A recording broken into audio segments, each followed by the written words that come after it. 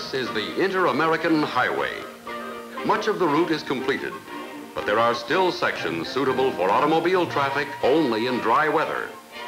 Yet to be conquered are trails, marshes, mountains, and jungles. Here was a challenge to really put a car through the mill. So, despite more than 1 billion miles of successful proving ground and owner testing, the Chevrolet Corvair accepted the challenge. So it was decided to send a Corvair caravan of 3 cars and 2 supply trucks from here to there.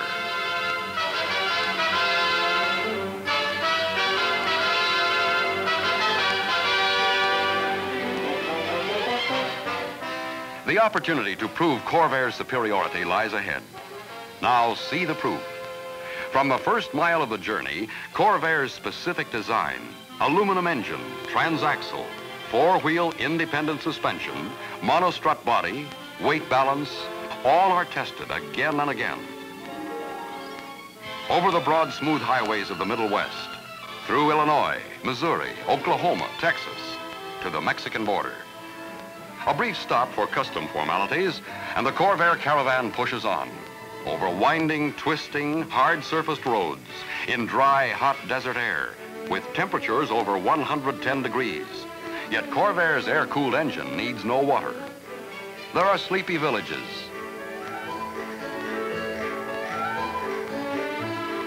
Then broad highways that lead to the capital, Mexico City. On through the city traffic to the open road of Oaxaca and the Guatemalan border. From dawn till dark, day after day, over the highest mountain ranges in Mexico, the Corvair never falters. The way it hugs the road, the way it handles in every driving situation, the way it eats up the miles smoothly and comfortably, proves out Chevrolet's traditional quality, sturdiness, and roadability.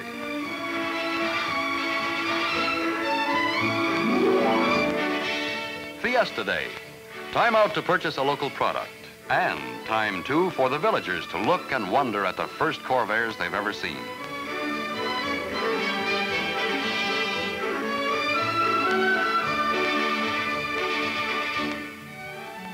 But the Guatemalan border lies ahead. The cars push on. Smooth roads, winding roads, rough roads. On all of them, Corvair's short wheelbase makes the handling easy. And the low-profile tires with extra-wide rims keep the cars stable and stuck to the road on tight turns. So the Corvairs put mile after mile behind them with superlative ease. Another border, Guatemala, land of slumbering volcanoes and beautiful lakes. Again, passports and vehicle permits are checked, and the Corvair caravan is on the way into El Tapón Canyon. El Tapón, the dreaded rock slide area. Early rains have loosened rock, which can crash down without warning. So even though the road is rocky and rough, the advice is to get through here fast. The caravan does just that, and Corvair engineering plays an important part. The fuel tank, protected by the body and front suspension crossmember, stays safe from damage by road irregularities. The caravan slugs its way through this hazardous stretch in record time to Guatemala City. Time is the real governing factor now. The Corvairs are pressed to the utmost, and the sturdy cars meet the test. On to El Salvador, another stop, another international border to cross. And beautiful as this nation is, there's no time for sightseeing. All eyes stay glued straight ahead. And on these unfamiliar roads, the Corvair's low hood and good visibility are real safety factors.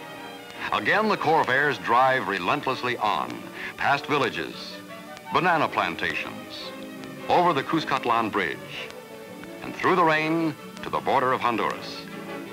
Here there's dust and heat, but it doesn't bother the Corvairs. The rough, dusty road has no effect on the Corvair.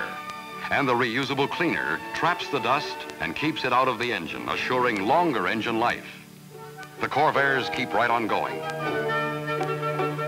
Nicaragua, land of tropical jungles, dormant volcanoes, and vast lakes.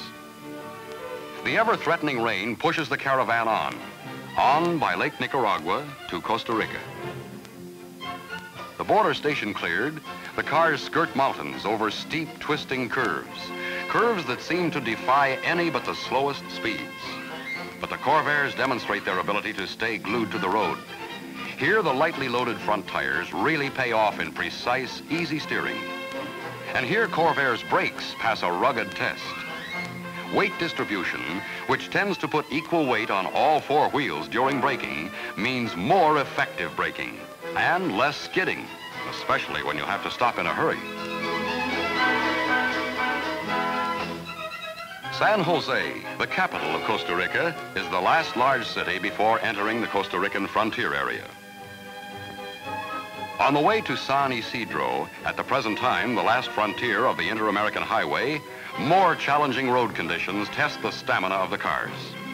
Here are the highest mountain ranges in Central America, where the road runs for more than 40 miles at 12,000 feet or over. Here are turns so sharp, so steep, no ordinary car would even attempt to take them at any but the slowest speeds.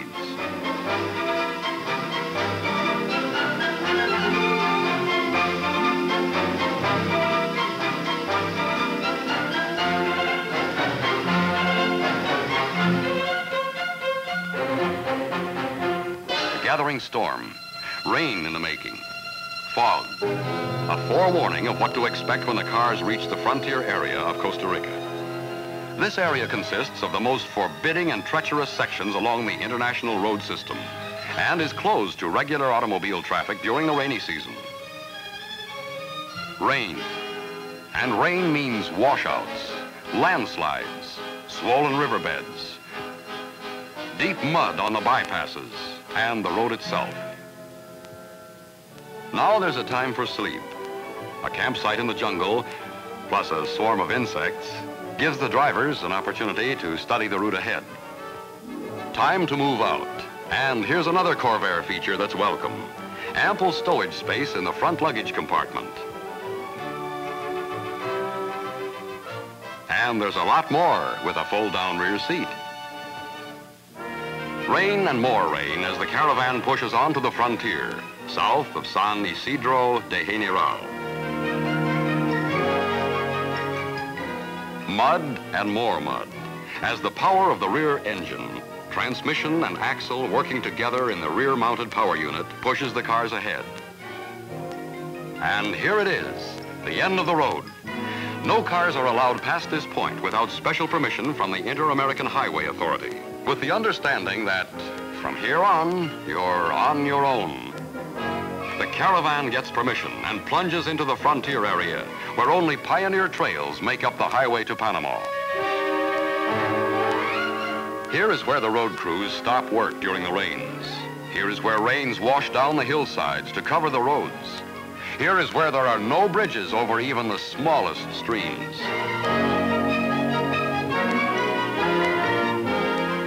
With beds strewn with boulders washed down by the power of falling water.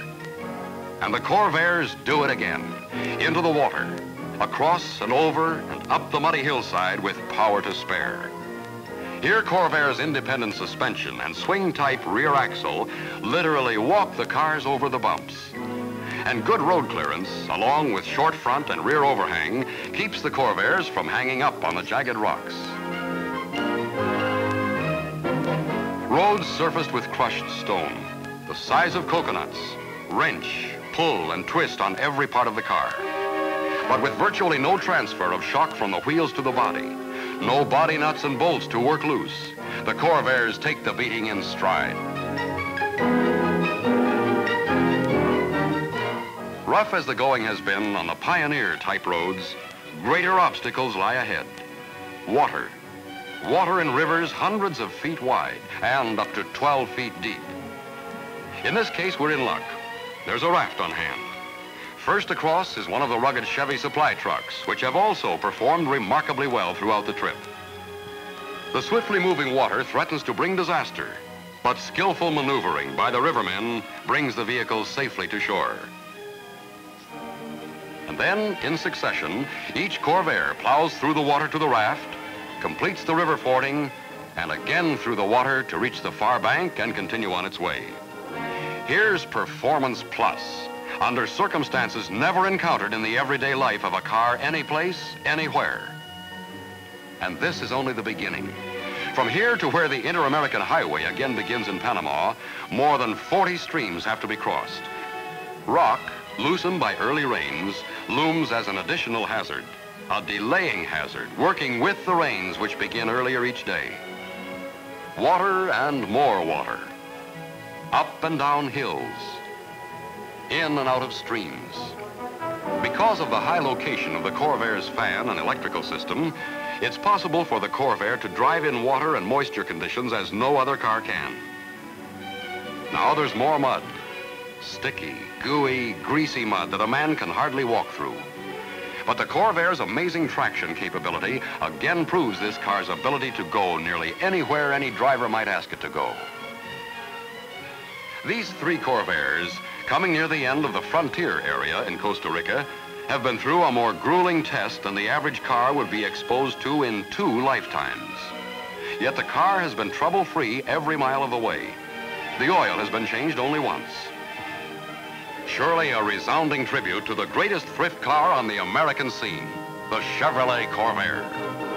But for all the punishing travel, the toughest obstacle is ahead, the Chiriqui River.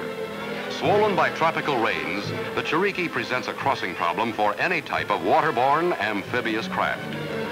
And here is the only possible place to cross. The Inter-American Road Commission loans a huge bulldozer to clear away king-sized boulders under the swift, surging water. What you are witnessing now is one of the most dramatic examples of a car's ability to take it and come out fighting.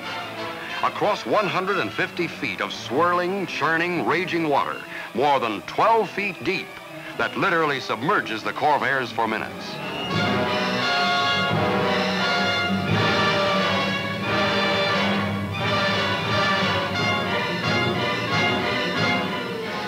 Here is a condition many times worse than an average driver will ever meet. But even this doesn't stop the Corvairs.